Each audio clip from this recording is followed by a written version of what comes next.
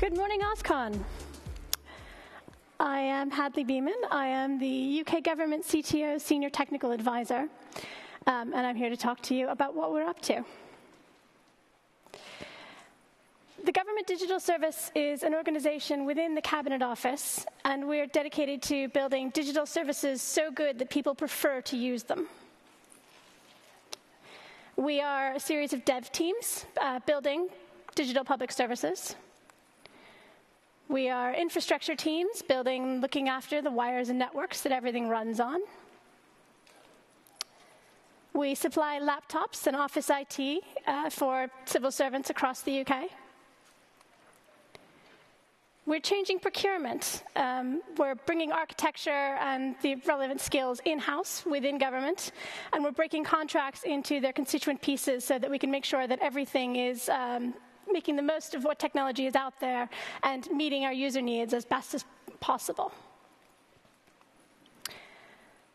And we're helping government departments to grow. We're not replacing them. Ultimately, all of the UK government should be a fully digital government, so we're the change agents.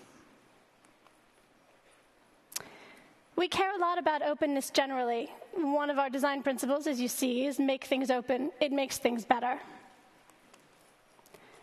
Openness very much works in our favor. Specifically, open source and open standards, which is what I'm going to talk about today.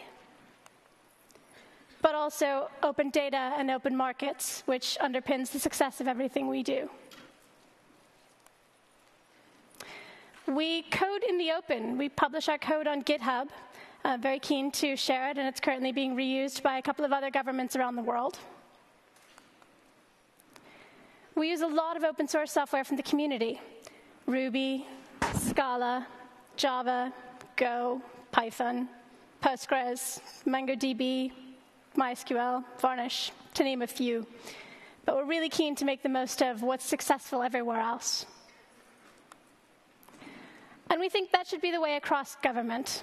There's no point in reinventing the wheel. We really want everyone to reuse what's out there.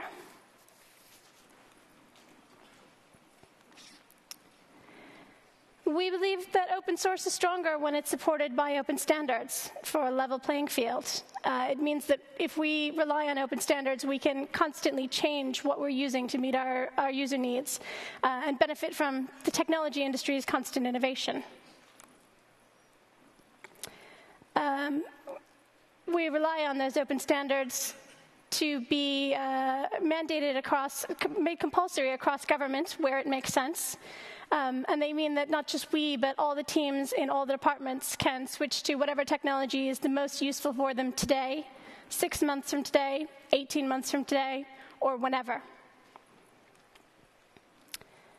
We have an open process to select software interoperability standards to make compulsory across government. And this process is based on the website standards.data.gov.uk. It is relentlessly focused on user needs. That's our barometer by which we make all our decisions. What is going to make everything the best for our users? What is going to help us choose the technology that's best for them? It's a multi-step process. It begins from the community with suggestions for where standards would be ideal to make compulsory across government. For example, a number of months ago, we received a proposal to mandate a standard for address exchange of address data. Responses to that challenge came from the community as well. They suggested a bunch of standards, including vCard and hCard. The Open Standards team in the Government Digital Service, advised by the Open Standards Board, which is a bunch of external experts who help us out, they produced a proposal suggesting that vCard be the standard of address exchange across government. And that solution has now been adopted and is compulsory for all new government systems in the civil service. We very much need you to help us set these open standards. The site is open. We have challenges at the moment on property and place information, location point formats, quantities and scientific units, and publishing vacancies online, job listings.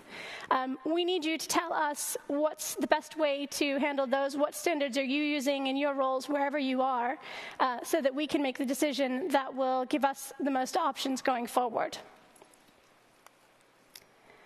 So to summarize,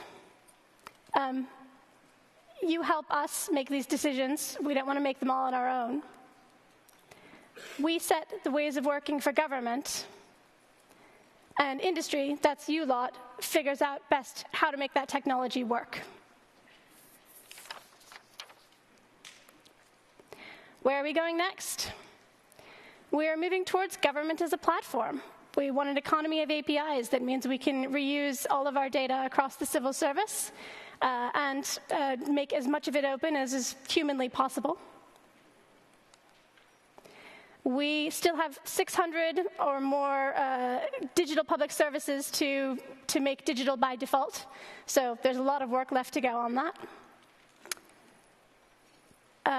But we can do a huge amount to improve interoperability in government, across government departments and in government, so the solutions we build once can be used in multiple places. That's the fundamental of the platform vision.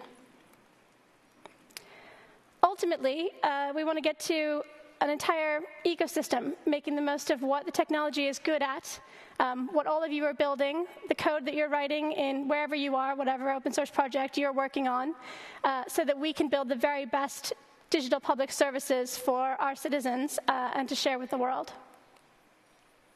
Thank you very much.